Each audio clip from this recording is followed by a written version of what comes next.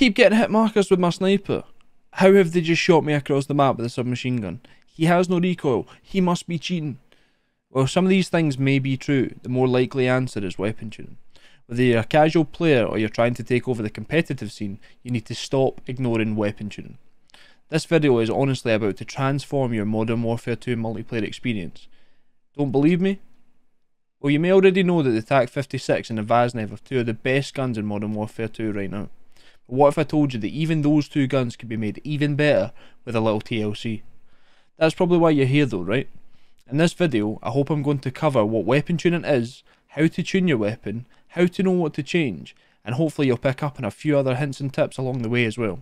So whether this is your first or your 100th video about weapon tuning, hopefully it'll be your last, because that means I'll have answered all of your questions. Let's get into it. So, what is weapon tuning? Well, it's a feature that is brand new for Modern Warfare 2, and it's considered to be the end game of weapon customization. Let's take a look at the official statement from Call of Duty prior to the launch of MW2 regarding weapon tuning, and this will help us to get a better understanding of what it actually is. Reaching max level with a gunsmithable weapon will grant access to weapon tuning, and this is essentially further customization for your attachments. When it suggests gunsmithable weapon, what that means is any weapon that you can drop into the gunsmith and attach attachments to.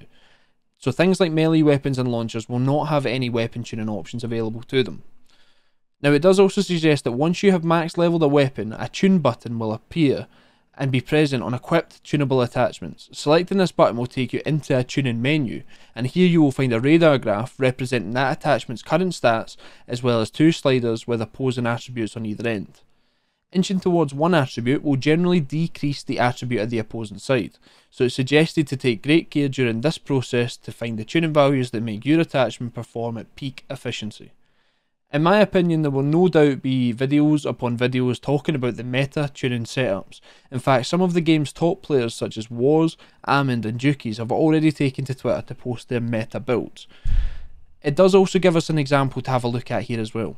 Now it does suggest a barrel could have two sliders, one for weight and one for length.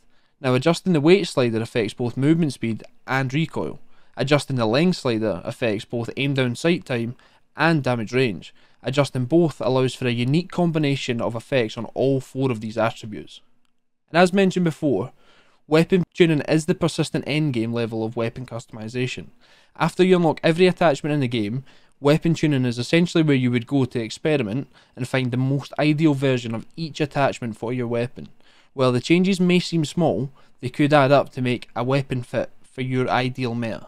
Essentially, the sooner you unlock and explore this tool, the sooner you can see how you can become a complete meta game changer. Now that we know what weapon tuning is, let's take a look at where you find it and how it looks. You first of all need to go into the gunsmith for the weapon that you would like to tune, and if you have this gun at maximum level, then you should see this option above any tunable attachment in order to bring up the tuning menu. Now for consistency, we are going to take a look at the barrel attachment, as that's what was mentioned in the Call of Duty article that we had a look at earlier in the video. Now, as mentioned before, we do have this radar graph which shows the current performance of this particular attachment and the two sliders which are fully customizable to set this gun up to our preference. Now we're going to take a look at how shifting these sliders will affect this particular graph. So if we shift the bar at the bottom to the left hand side in order to favour aim down sight speed, as you can see the handling and mobility of this gun has increased. Now if we move it all the way to the right hand side, we would expect damage and range to increase, but potentially some other of the peaks to reduce. So let's take a look at how that affects it just now. So as you can see, damage and range has increased, but the handling has come down because we have set this to favour damage range to give us more damage at those longer engagements.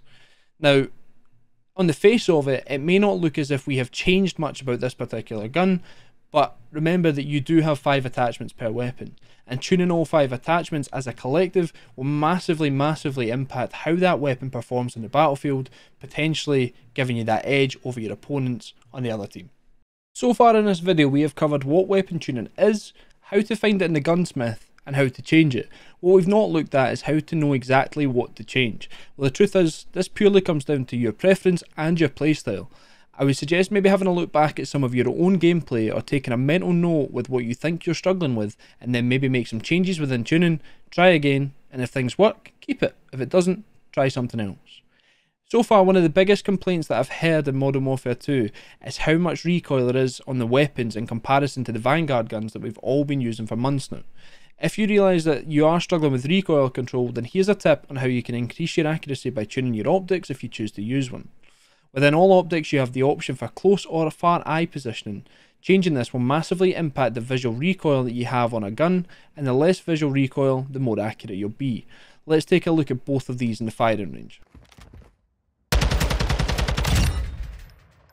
At the beginning of the video, I spoke about the TAC-56 and the Vaznev being two of the best guns in the game right now. But I promised you that you would be able to make them even better. So if you're looking for a setup for both of these guns, then screenshot this video now. I've compiled the best tuning and attachments for both of these weapons so far. It is important to note that, as mentioned in a previous video, there is a weapon balancing coming in at the beginning of Warzone 2 in just a few days time, so things are likely to change. But for the next few days, take advantage of these classes to cause havoc in Modern Warfare 2 multiplayer. Let me know how you get on in the comments below. As always, if you have found the content useful, then smash that like button. I will be looking to bring out even more content going forwards because of Warzone 2, but Warzone 2 for me spells opportunity. So there's going to be plenty of high kill games, best classes, best strategies and best settings. So make sure you're subscribed for more, and I'll catch you in the next one.